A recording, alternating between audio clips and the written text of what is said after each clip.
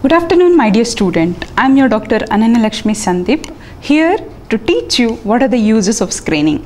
In the previous classes, we have studied what is screening, what are the differences between screening test and diagnostic test. So in today's class, we will study what are the actual uses of screening. So we will divide it into 4 parts depending on its uses, and we will learn with examples. So come, let's proceed with the uses of screening.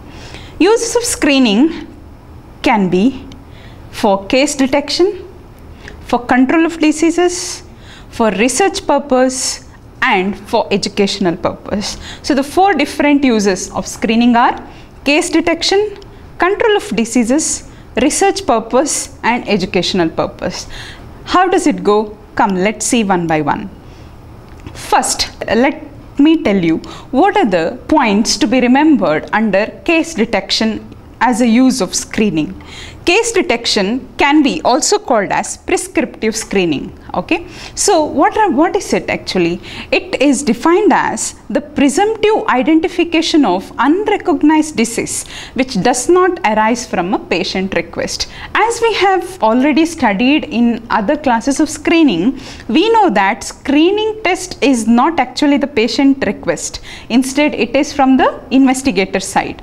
Now, what does this mean? The presumptive identification of unrecognized disease which does not arise from a patient request. So you are going to a village or some city and you are selecting few patients randomly and you are applying some test over there to find out whether they have that particular disease or not. For example, your aim is to detect hypertension in and around Ujire. So what you do, you carry a sphygmomanometer with you, you pick few people in Ujire according to your study criteria and you keep screening them for hypertension by checking their BP. You may find few people who have got high BP. So this is going to help you to detect cases of hypertension. So this is called as prescriptive screening. So one more best example which I can give you for prescriptive screening is neonatal screening. I would consider neonatal hypothyroidism here. In our hospital, at SDM Hospital Ujire, each and every child which is born, that is every newborn child will be subjected to testing of TSH levels in the body of the newborn. Either we will send the cord blood if it is the first day sample, or if we are sending on the 3rd day or so, we will send blood sample to the lab. They will check the TSH level, and depending on the different range of normal values of TSH, depending on what type of test is done, we declare whether the child has got neonatal hypothyroidism or not. Similarly, you can screen the newborn for different other diseases like CPK levels and many alkaptonuria or many other neonatal disorders. So one best example which you can remember for neonatal screening, which is an example for prescriptive screening, is checking the TSH levels of newborn. So I would repeat, case detection, which is also called as prescriptive screening. It is defined as the presumptive identification of unrecognized disease which does not arise from a patient request. Example, neonatal screening.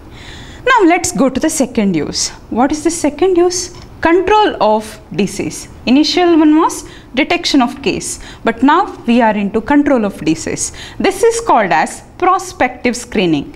Let's see what it is now. Here, the people are examined for the benefit of others.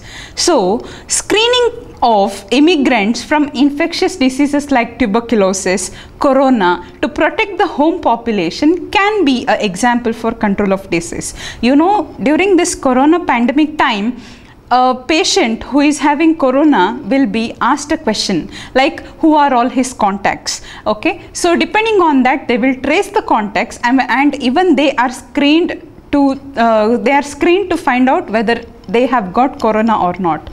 This type of screening for corona is the best example for prospective screening, nothing but control of disease. So another example which I can give you is screening for HIV and sexually transmitted infection or diseases. So think that you have a HIV patient with you, you will counsel him, you will do contact tracing of him or her, and you will identify the contacts, and you will you do check HIV or syphilis or gonorrhea or any other sexually transmitted infection in the contacts of the patient as well. So this is an example for control of disease. So you are doing screening here in order to control the disease. This is what is called as prospective screening. One more important point to be remembered under control of disease as a use of screening test is, screening program may, by leading to early diagnosis, permit more effective treatment and reduce the spread of infectious disease and mortality.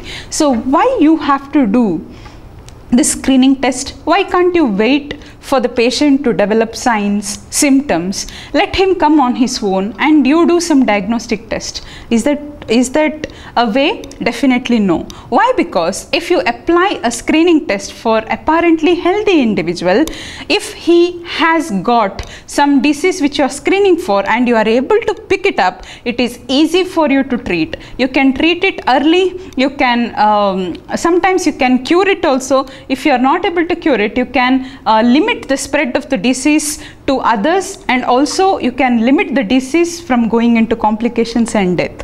So screening is actually an opportunity for you to identify dangerous diseases in the community where you can apply the treatment in early. Why? Because you are diagnosing it early. So this is all about control of disease or prospective screening. First one was case detection.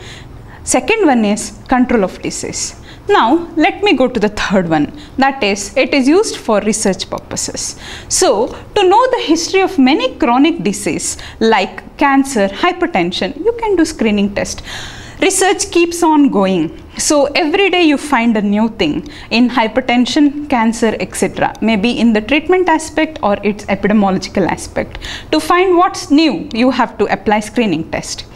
Screening may aid in obtaining more basic knowledge about the natural history of such diseases. You know what is natural history? There is agent-host environment interaction, then there is pre-pathogenesis stage and pathogenesis stage, and you know what is there in whole set of natural health, natural history of disease, which we have taught in the previous lectures, and that may help in knowing the basic knowledge of these natural history of such diseases.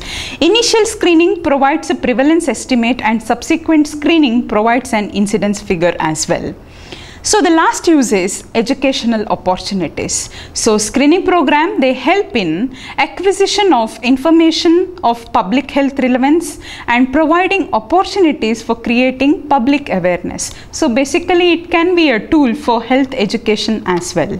So you can also use it to educate health professionals as well, that is service providers as well. So these are the 4 uses of screening. So let me just summarize in a minute. The 4 uses of screening are case detection, which is called as prescriptive screening. For example, neonatal screening for TSH levels, high TSH levels. Control of diseases, example, during pandemics, corona screening. Then it is also called as prospective screening. Research purposes, as I have told you, to study more in detail about hypertension.